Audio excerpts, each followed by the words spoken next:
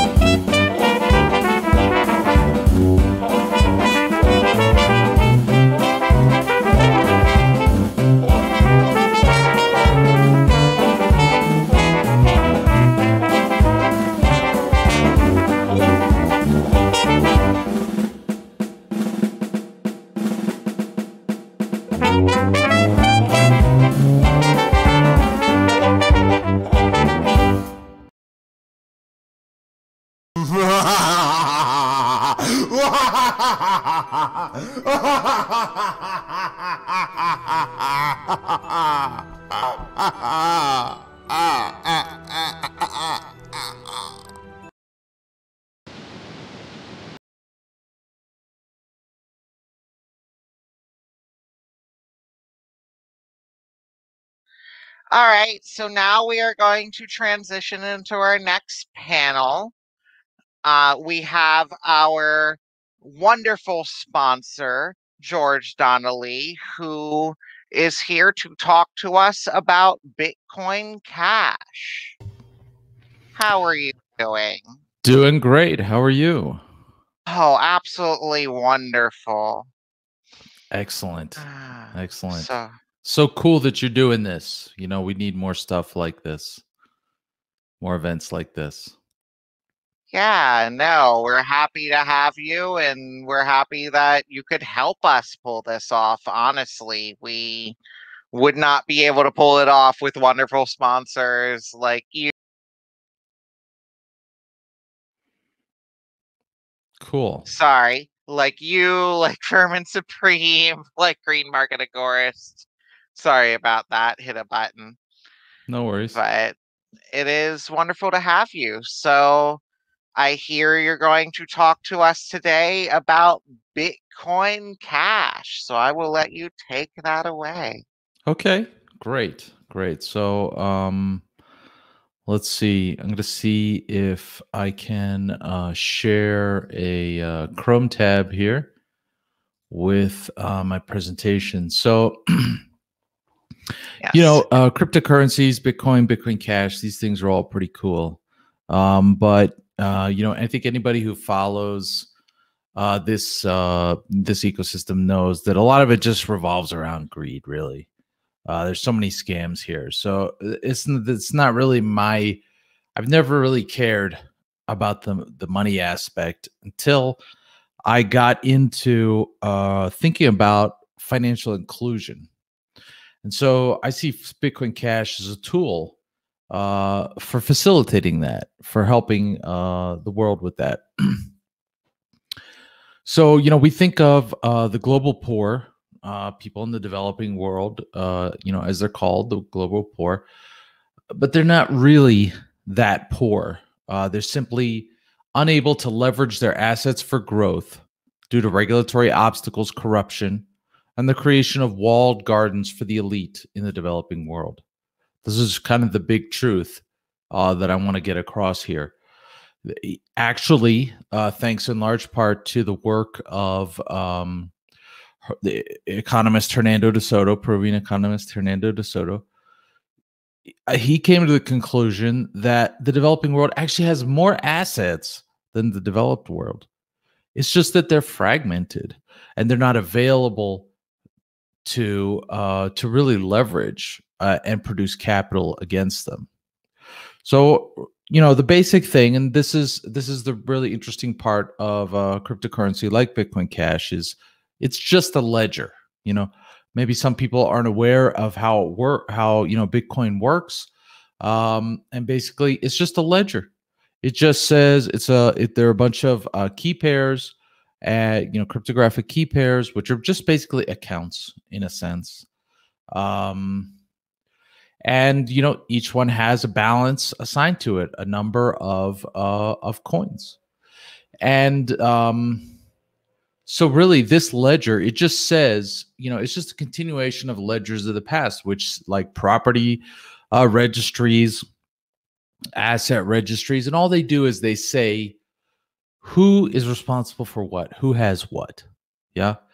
And kind of the magic property of doing that is that it enables the creation of capital.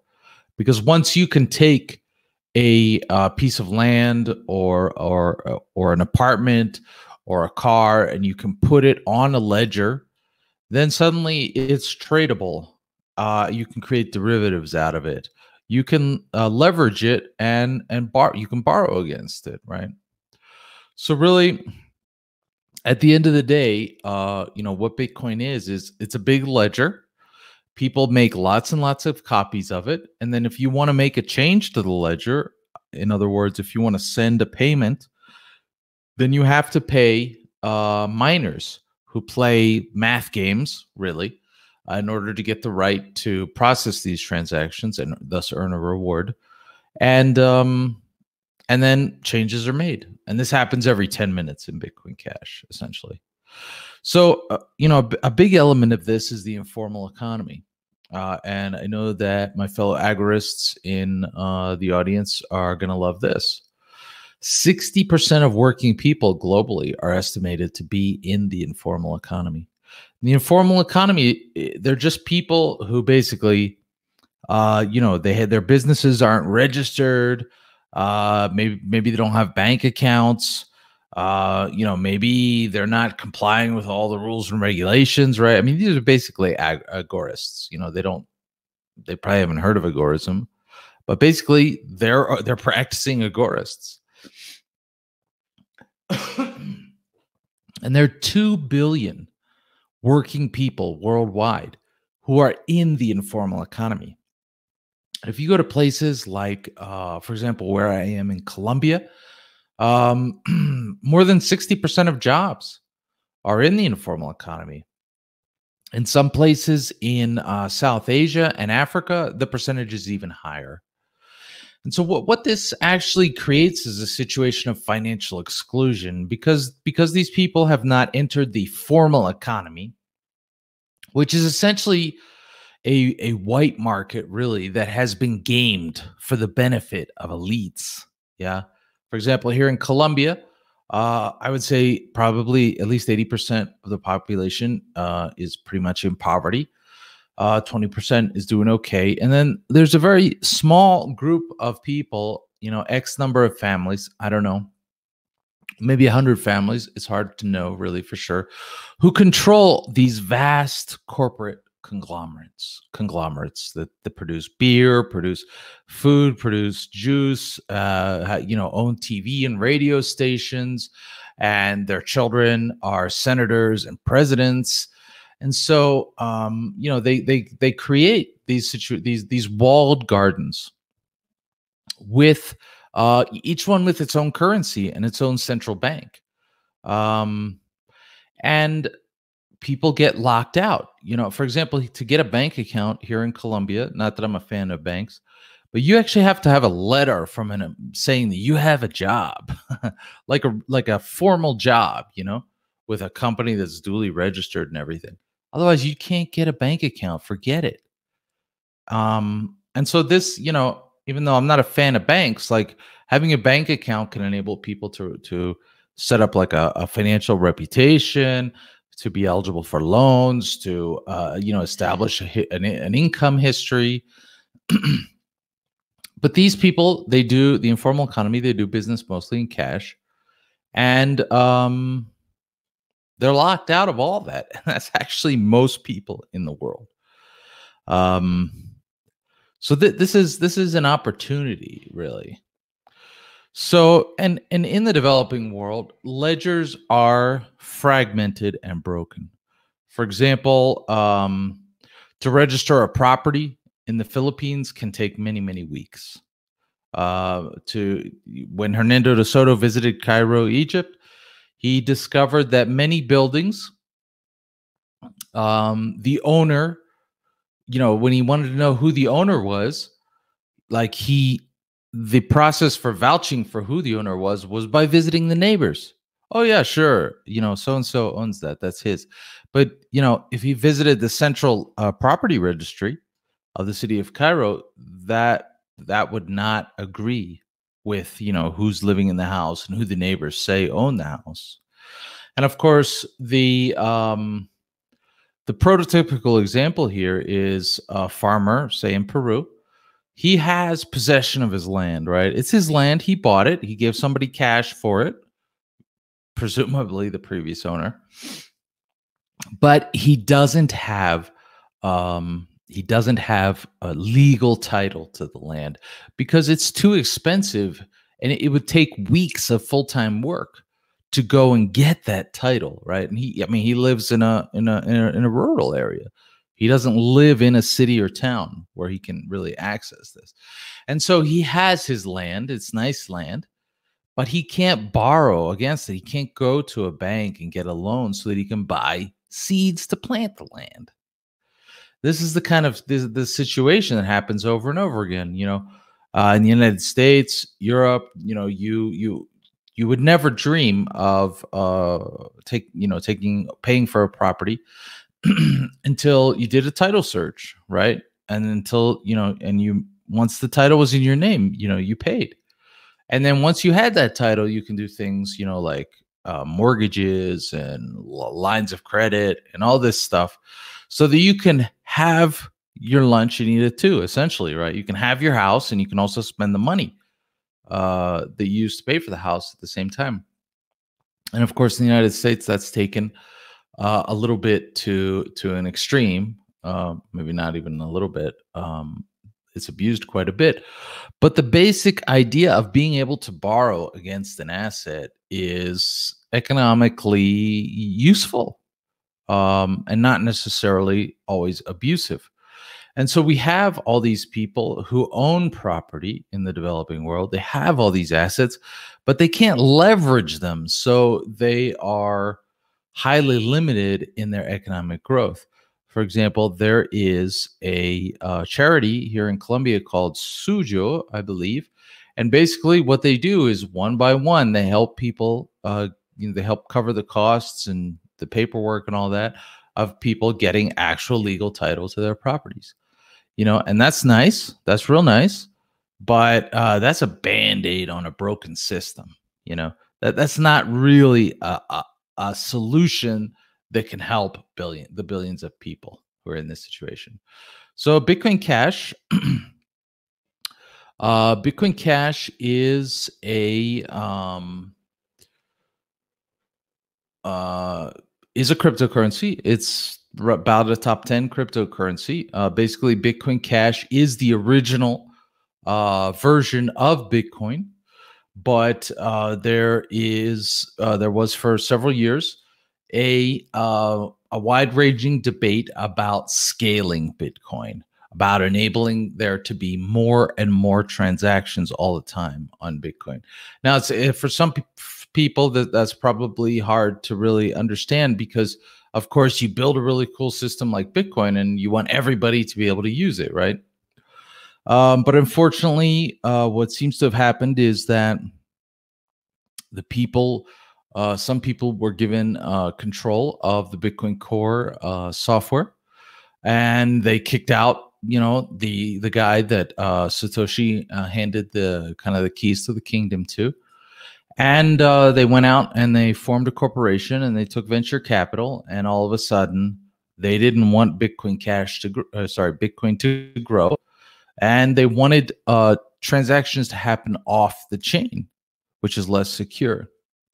And so, after a lot of drama in 2017, Roger Ver and many developers and whatnot started building, forking, supporting Bitcoin Cash. And Bitcoin Cash today can process probably about 30 to 32 times as many transactions as Bitcoin Core.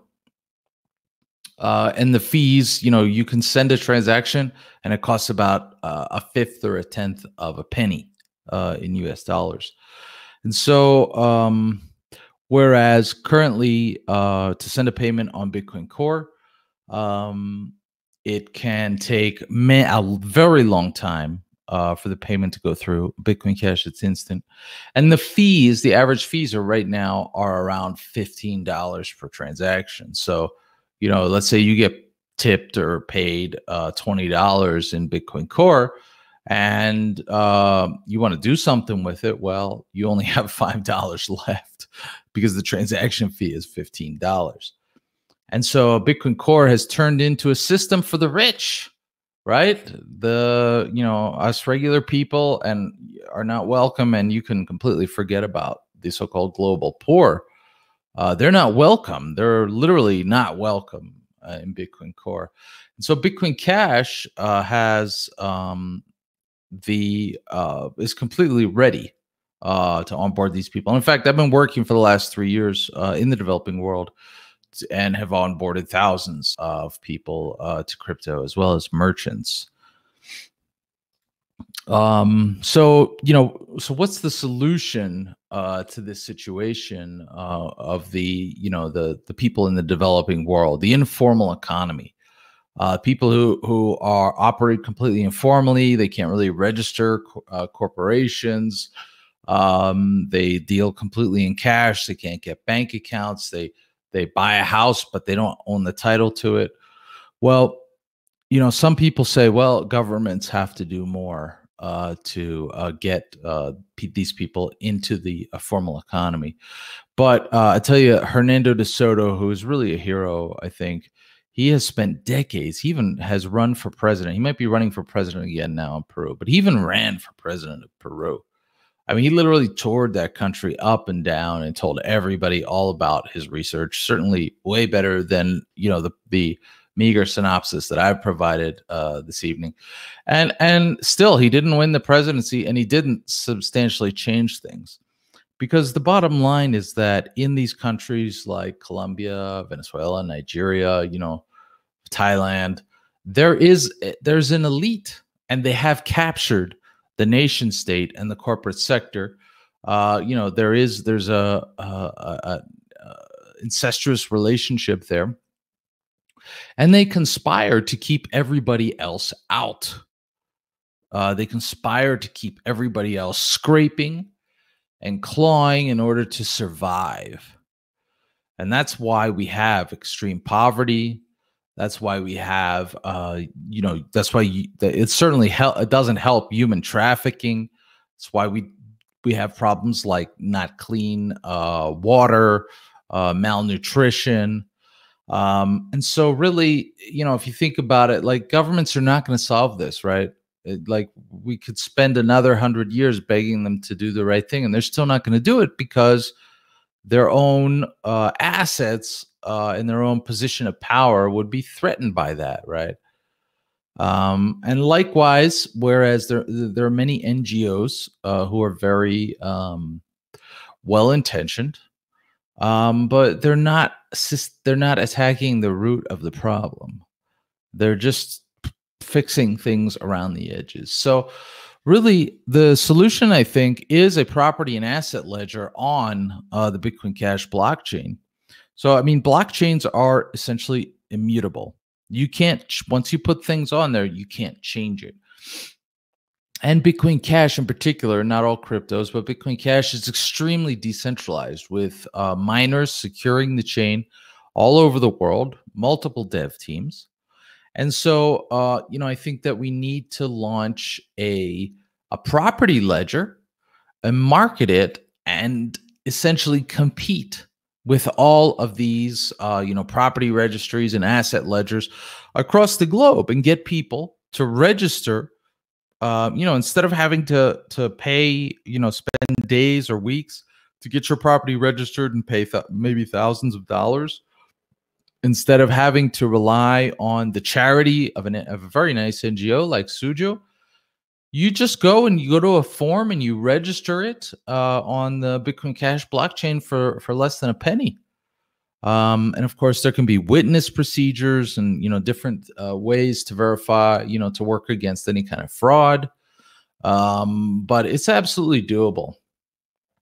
And really interesting thing that happened this week is that the Nigerian central bank said, "Hey, cryptos are completely banned. And we don't want any more cryptos here because."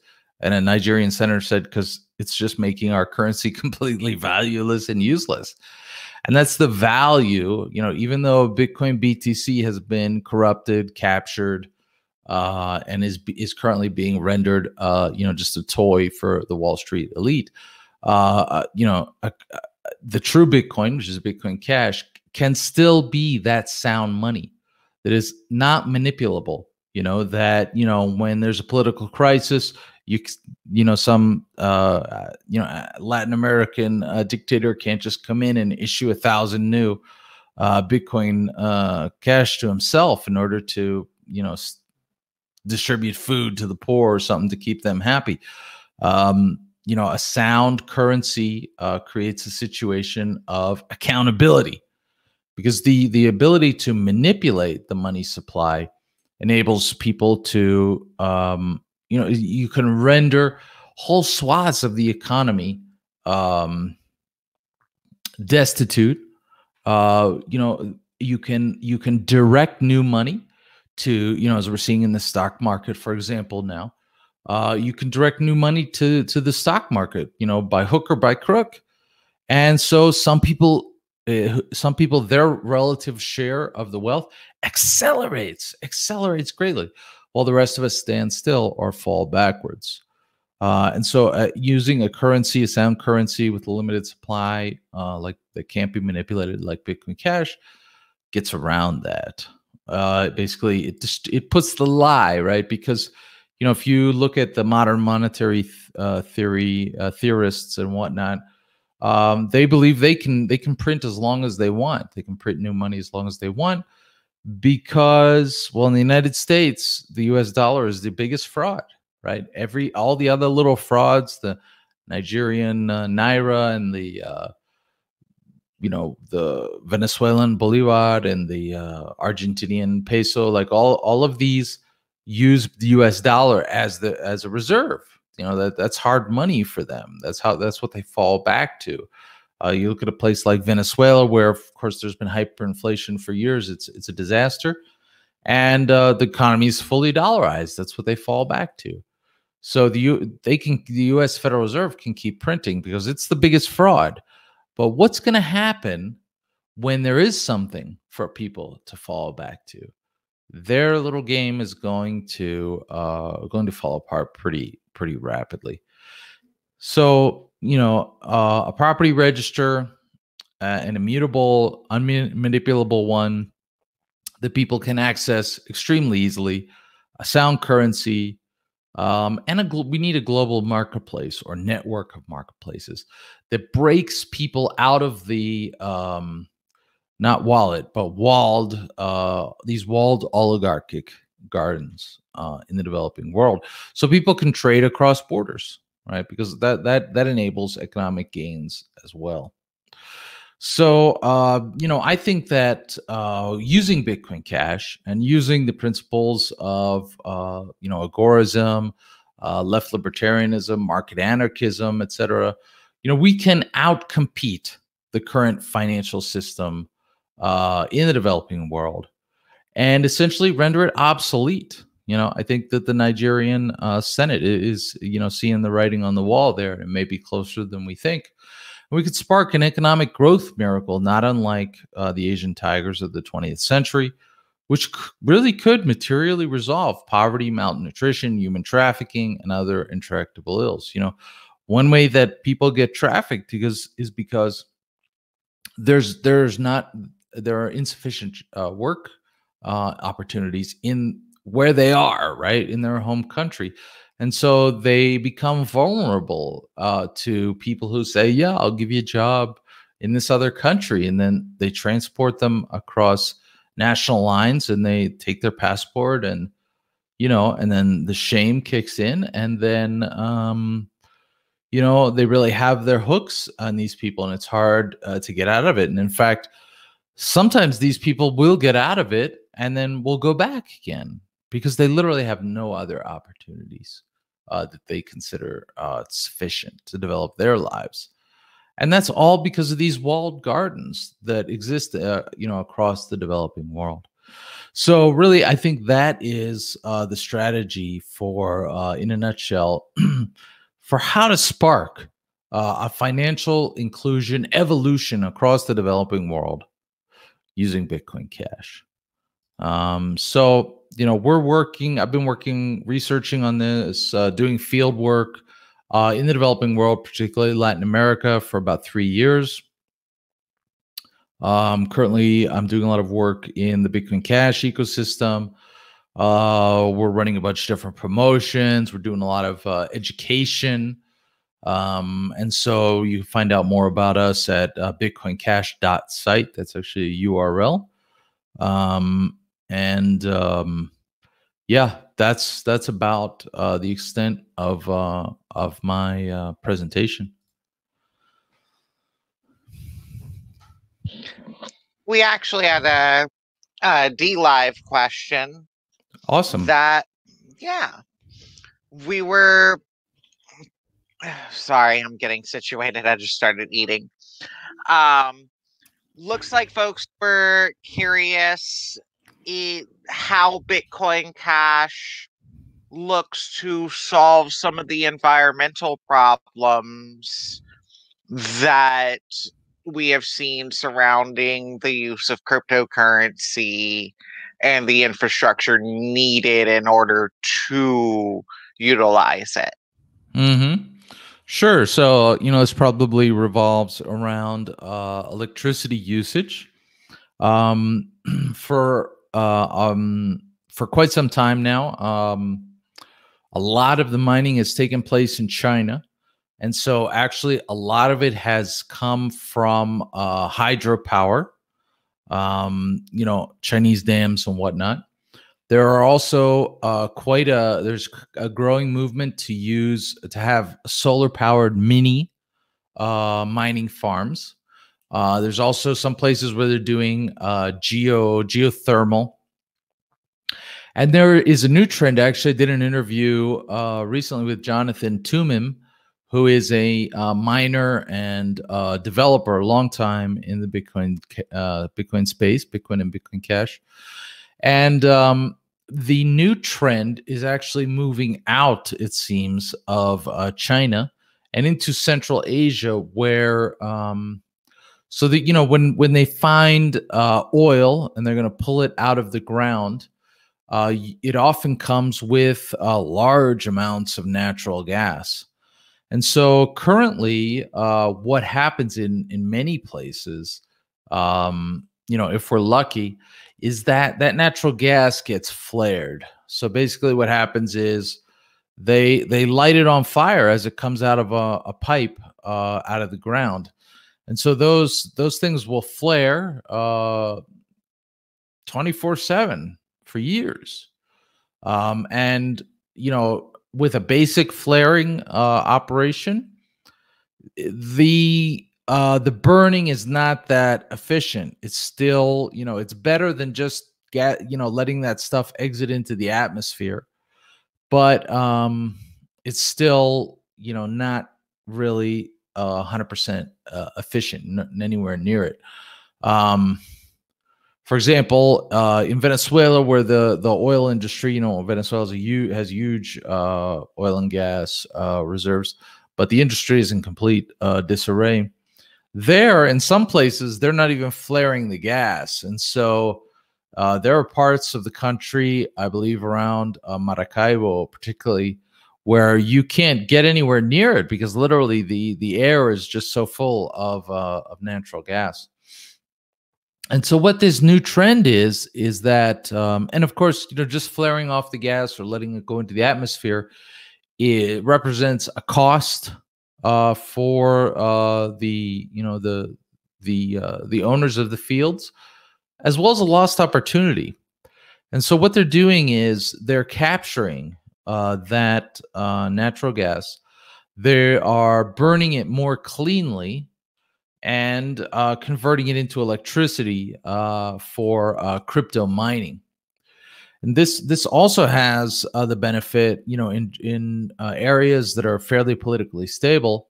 If you compare those to, for example, Iraq. In Iraq, due to the instability, this is not really feasible. And there are some villages where there are just flares running all the time near the village, near where people live. And people are developing different sicknesses, like they're literally sunburned all the time from the heat and the fire of these flares. And so in this sense, the industry, I think, with this is moving towards actually, not just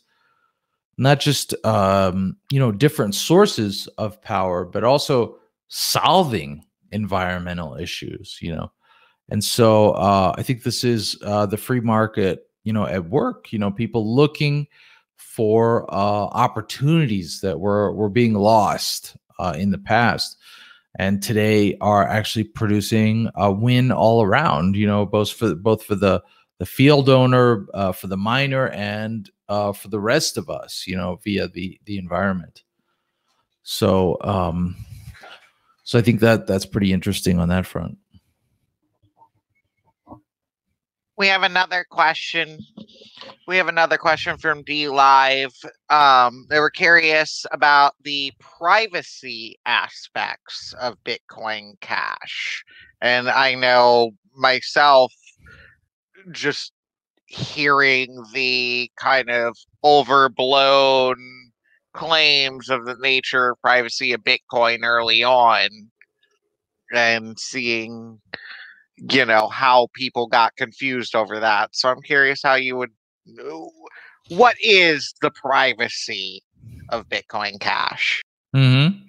So the basic ledger is essentially transparent. Everybody can see which addresses, which public keys have which balances. And in this sense, this is helpful to ensure that, for example, there are no inflation bugs in the system, to ensure that the supply that there's expected to be, is really what it is, so that you can, everybody can ensure that there really are a limited number of coins in the system.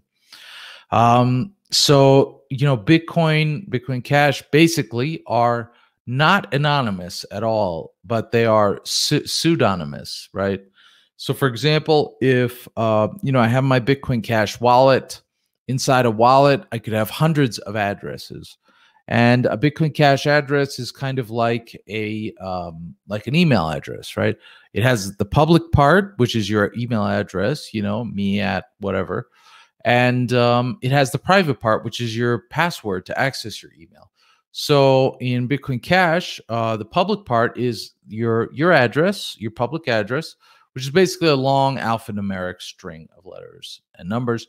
And the private part is your private key, which in many wallets today takes the form of a 12 or 24 word recovery phrase, which is super, super important that you store that securely, because if something happens to your computer or your phone or wherever you view your coins and use them, then you're going to need that recovery phrase to get them back. So let's say I pull one address out of my wallet, or maybe I even make a new wallet and I pull an address out there. If I publish that online and say, hey, I'm George and this is my address, and you can send me a tip here or whatever, or you can pay, your bill here. Well, that's going to be pretty easy for big companies like Chainalysis to, say, aha, that address belongs to this name, right? And of course, they package up that information and sell that to all the governments. Chainalysis is not one of my favorite companies, although they do release some interesting information. So that's something to keep in mind. Of course, if you never associate that address with your name, then you're going to have a higher level of security.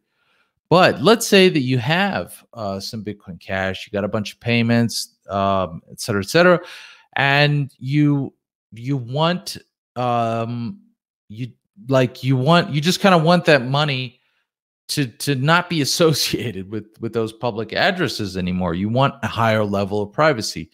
So what you can do is you can go to electroncash.org, download the Electron Cash website. Wallet. It's available for all the desktop systems as well as iOS and Android. And but I think to access the privacy features, it might only be on desktop at the time.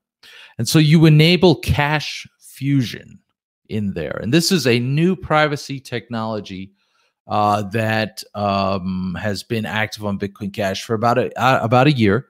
And basically what you do is you take your balances, your Bitcoin Cash, your coins, and you say that you want to mix them. And so you mix them trustlessly with other people around the world.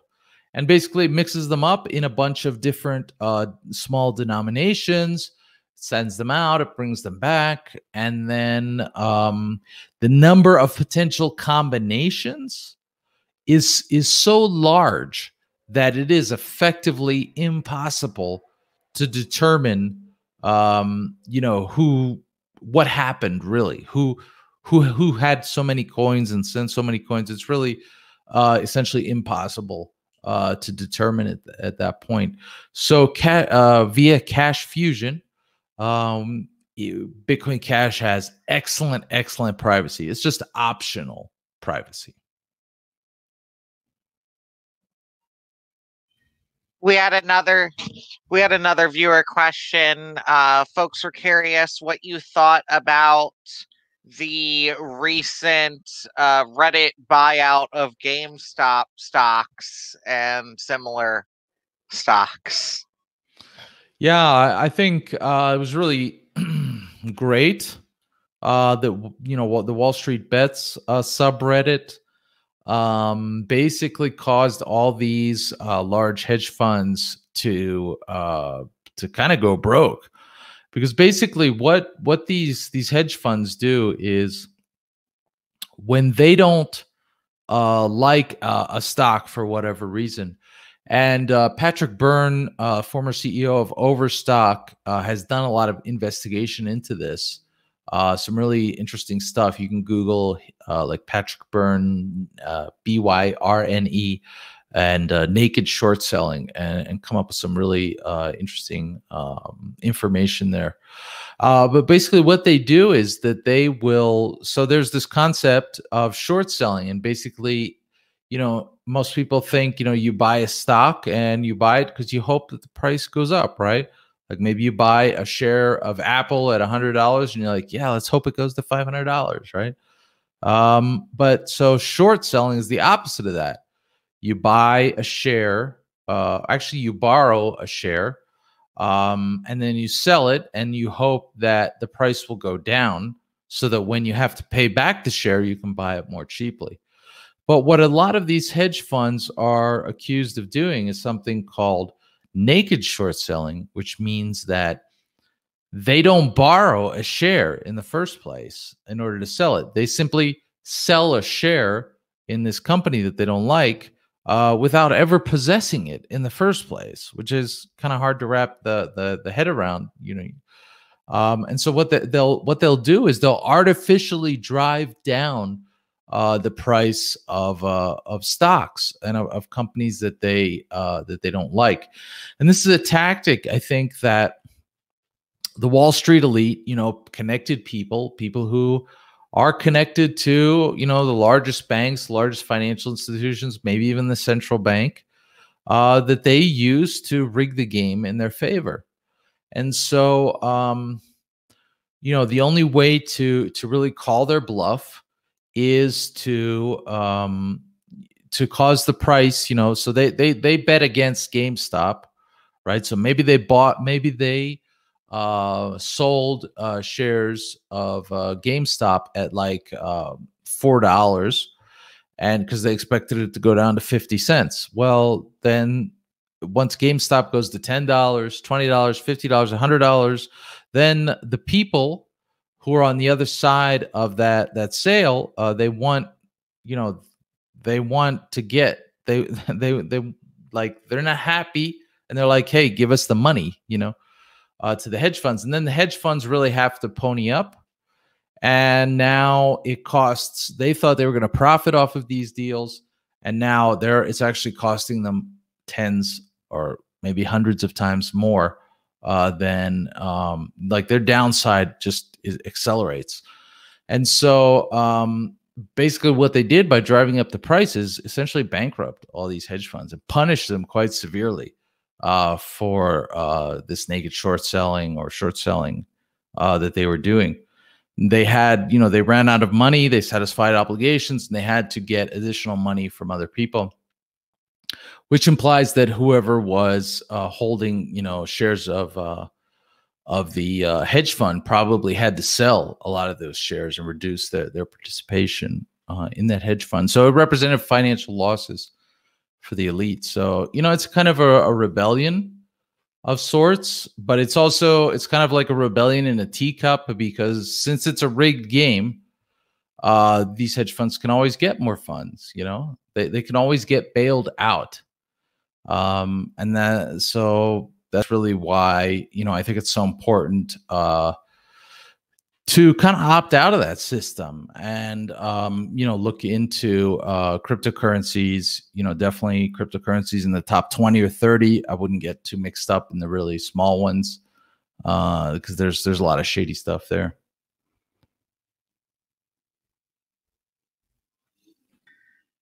One of our other viewers was curious what you think of the corporatization of cryptocurrency, not only in the creation of like corporate coins, but also in big companies who, you know, very much fall into the corporate capitalist spectrum of just not companies we should trust, starting to accept cryptocurrency, and such as AT&T or others, and whether we should trust that or not.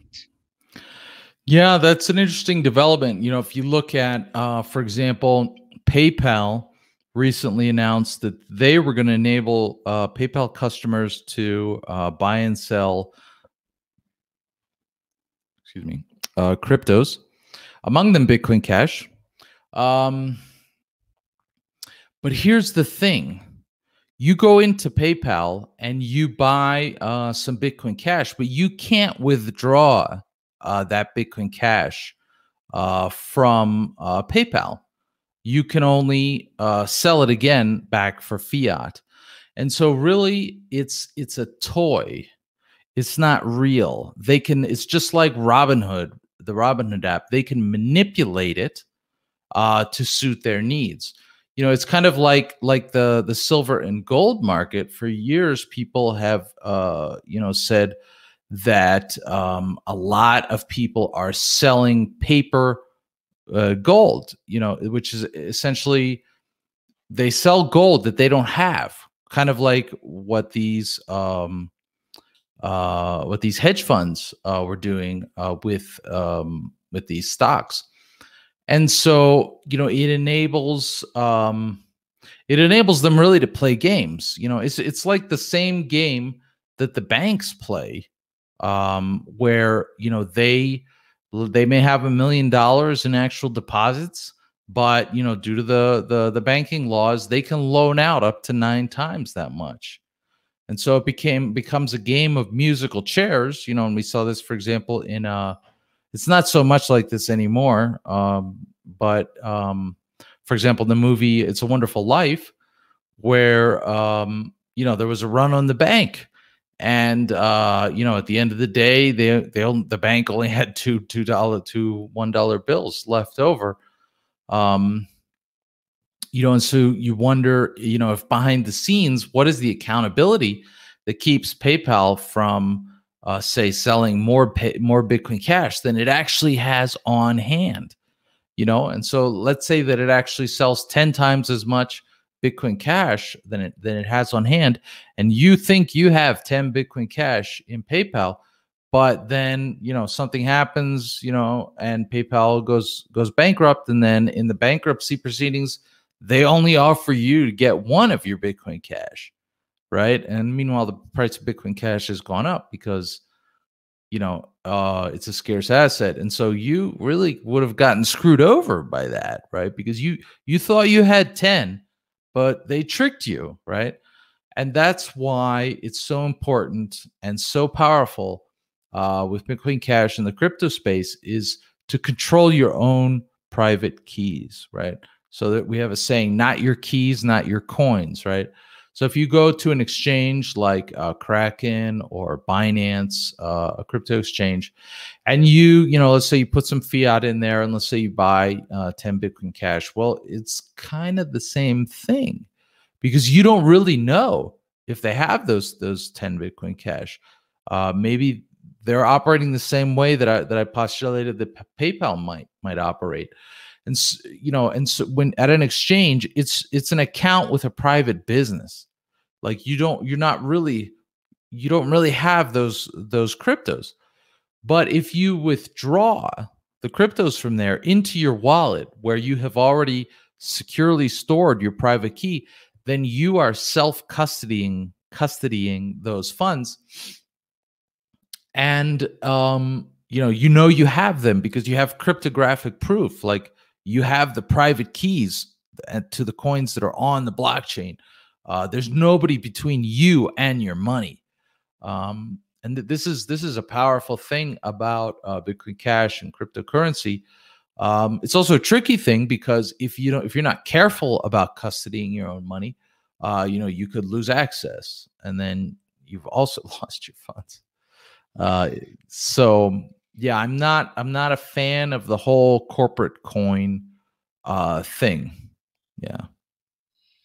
Understandable. I mean, and I doubt few people who are at any length aware of the original Bitcoin white paper and a lot of the goals of cryptocurrency if they read the Crypto Anarchist Manifesto by Timothy May, which kind of, really championed that idea long before it became a reality.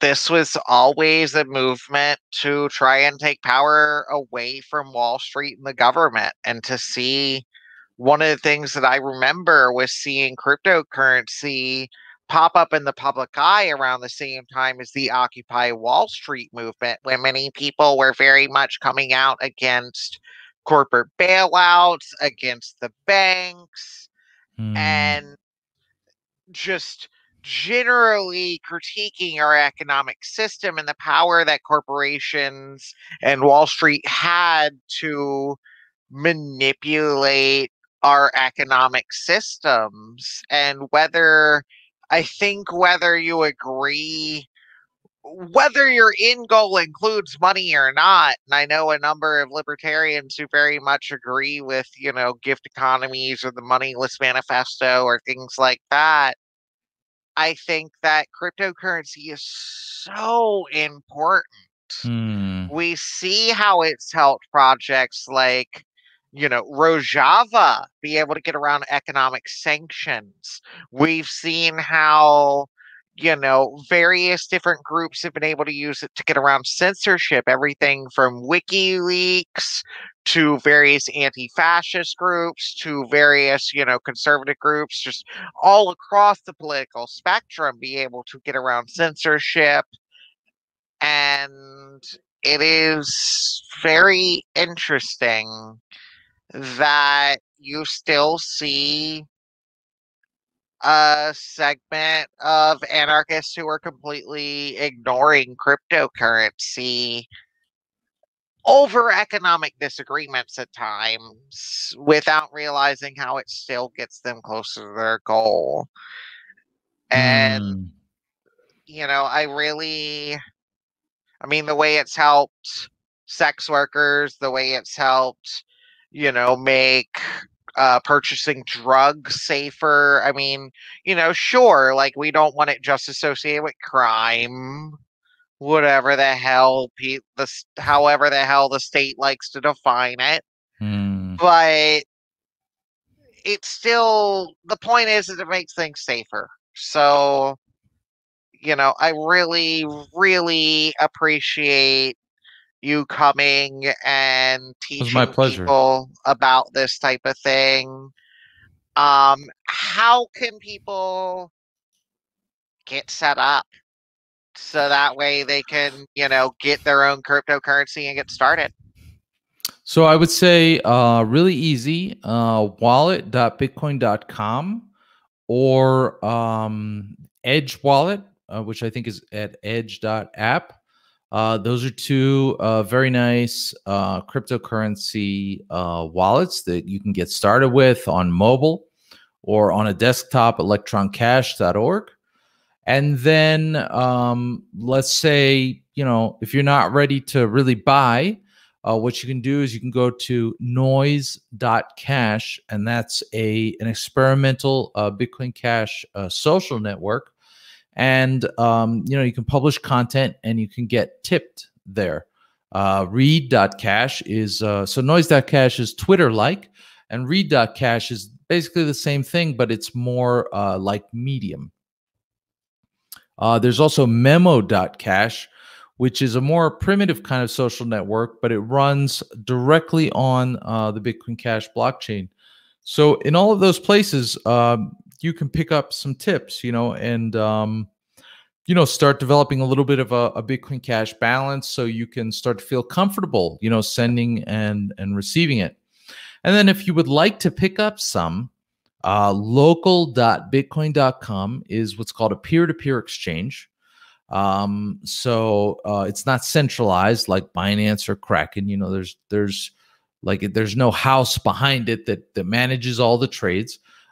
Basically, you go there and you can create an offer, or you can find an offer, and you can negotiate directly with individuals. Individuals, buyers and sellers. People just like you and I. Or small businesses, and if you can find an offer that you can you can buy. And then it's also a small business opportunity, because you can create buy and sell offers on the site that are basically permanent. They're enduring, and you can say, well, I'll always buy Bitcoin Cash at 5% under market, and I'll always sell it for 5% over market. And that way you can be assured that you're going to make a profit, at least in Bitcoin Cash terms, off of every transaction, all the while helping to build a decentralized marketplace, a decentralized ecosystem of small buyers and sellers who provide liquidity, so that when somebody needs to get Bitcoin Cash, well, there are lots of offers there. And when they need to get some fiat, well, they have lots of offers there. And that's that's how we get around, some of these big corporate exchanges, which, I have friends at these places. I think these places provide enormous value, but I also think the days of the centralized cryptocurrency exchanges are really numbered. And the future is absolutely peer-to-peer exchanges like local.bitcoin.com. And so that represents, not just an opportunity for people to easily and fairly anonymously get into crypto, but also a business opportunity. That is wonderful. We definitely encourage people to get involved in the crypto community, to do it as anonymously as they see fit for their needs. And honestly, as anonymously as possible, regardless of your needs, because that means that it makes it that much harder for the NSA and other government agencies to track what you are doing, whether you're doing anything wrong or not, because honestly, they shouldn't have that power. Yeah, So definitely absolutely. get involved in that community. Go grab yourself some cryptocurrency. You know, you have recommended some wonderful exchanges.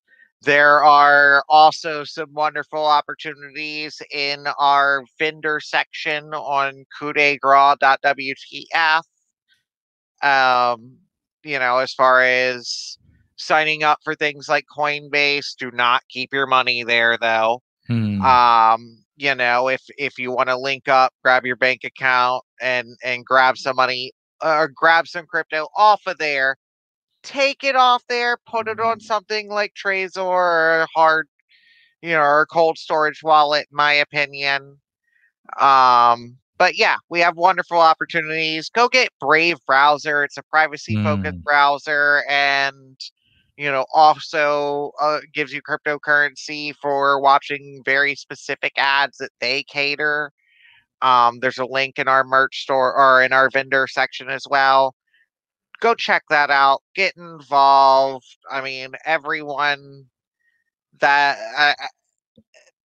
there are so many wonderful projects from antiwar.com to It's Going Down that are operating on these types of currencies. It really takes the power away from Wall Street. Where can people find you online? Where can people locate you and get involved with the projects that you are promoting? So bitcoincash.site, there's lots of information there. Also Bitcoin Cash site on Twitter and most other social media, on YouTube as well. Forum.bitcoincash.site is a growing community around Bitcoin Cash adoption and education, particularly for the developing world. But of course, everyone is welcome. This is a global evolution. I am on Twitter at George Donnelly, Donnelly. I'm on a bunch of different Facebook, all this social media stuff, flote.app, Mastodon, georgedonnelly.com. Yeah.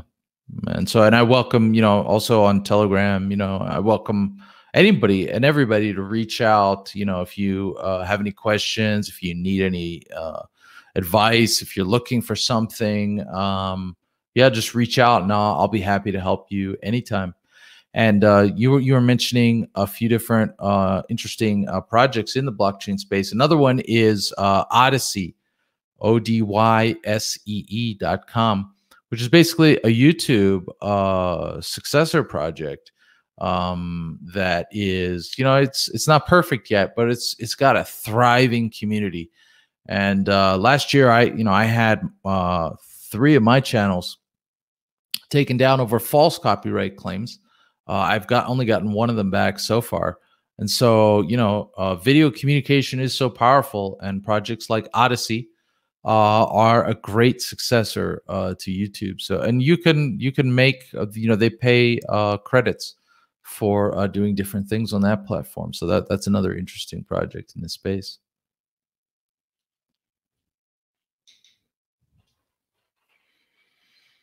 Wonderful. Well, thank you so much for joining us. Thank We you. are going to start shifting to our next panel. All right. So, yeah. Excellent. Is there any last things you wanted to say to our audience, or was that? No, great about work. it? Great work. Coup de Gras. Yeah, thanks for inviting me. It's been a real pleasure. And, best wishes with the rest of the event. Awesome. Well, thank you so much. And Thank you. we will see you tomorrow as well for a screening of, what was the name of the documentary again? The Road to Mass Adoption. Awesome. Bitcoin Cash, The Road to Mass Adoption. And that will happen at 10 a.m. tomorrow, looking at the schedule. So please join us for that. We will have a small Q&A afterwards. The event will be streaming on the same channels it is now, the Coup de Gras Facebook, D Live, and the Green Market Agorist, D Live, and the Libertarian Socialist Caucus of the Libertarian Party Facebook page. Yeah, so, and possibly more. Check out on the Coup de Gras website, coupdegras.wtf, for the full schedule and links to everything. And join us tomorrow. All right. Awesome. Well, thank you so much. You have a Thank wonderful you. You too.